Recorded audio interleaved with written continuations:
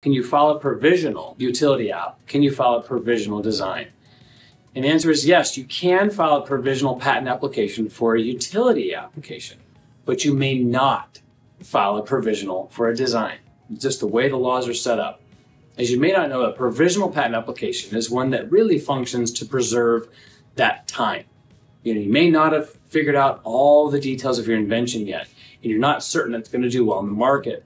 A provisional is a great option.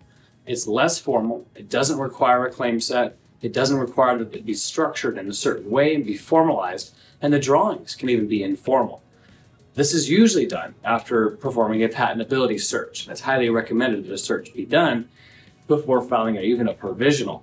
But it will lock in your application and the ability for you to then file the non-provisional full utility app 1 year later. So you have a full 12 months from filing the provisional from when the non-provisional must be filed.